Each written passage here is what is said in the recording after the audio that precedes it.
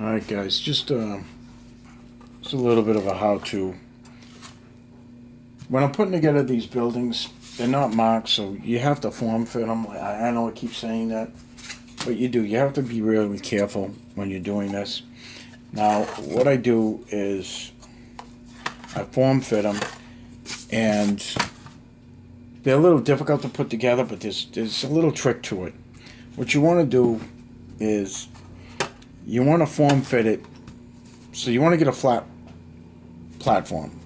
You're going to put your base down first, and then you're going to put your 3 walls up. And why you want to do that is because this. If you try to glue the single wall first, or maybe just the corner, it keeps falling in and out. So it'll fall out or it'll fall in. It just gets aggravating. But if you put the 3 walls together first, so you use this side, and you put it together and you hold it, and then you add this side. Now you can actually squeeze the walls together. You just take a little bit of the super glue and you put it there, and you just do the corners just a little bit. You see where I got it, and you squeeze so you get a nice firm, solid meld line. So once that's together, then you can add more to the sides here, here, here, here, here. I use this instant set to actually just spray it and make it really quick, so I'm not fooling around with it all the time. So now what I end up doing is now I use that, and it goes together perfectly, and I do the same thing. I squeeze it. I have more of a solid base because it's glued together.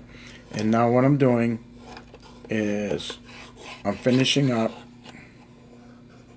gluing the area down. Simple as that. Okay. So now that's in there. I push it together and we're good to go. Now you can leave it like that and leave it for a few minutes and it'll be fine. Or you can use the instant set, making sure that the whole thing is bound pretty well. And then you just do the instant set, and all you have to do is just a few spots. It's going to run down right into the seams, and it's going to solidify your stuff, and you're good to go. And that is basically how you do it.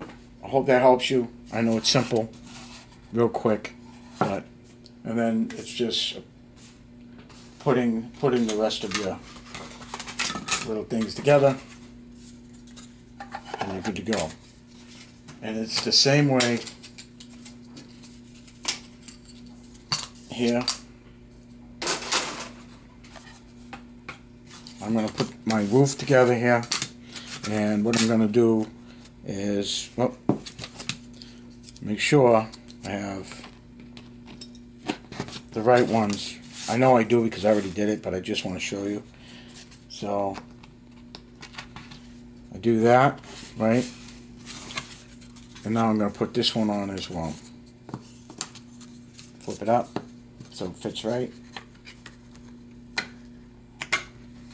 Got that roof there, and there you go. Now I just firmly hold it together,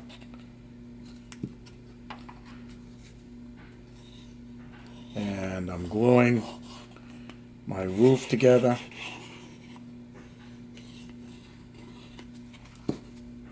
Just like that. It's good. So now I'm gonna spray it, and I'm good. And that's gonna hold it. I'm not going to put it on the roof yet. I'm going to wait a few minutes, a few seconds, yeah, maybe a minute or two. Make sure it's nice and dry so it doesn't lock in.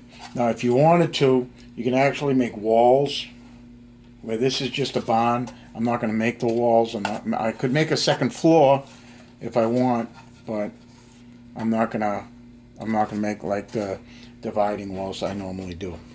All right, so This is the barn cattle shed of Hougomont, Waterloo, 1815. And that's what she's going to look like. That's a quick build right there. See that? Nice. This looks good. I'm liking it. I'm liking it. And that's it. Simple as that, guys. You know? Lovely. All right. Peace. Have a good one. Hougomont, Pot 2017.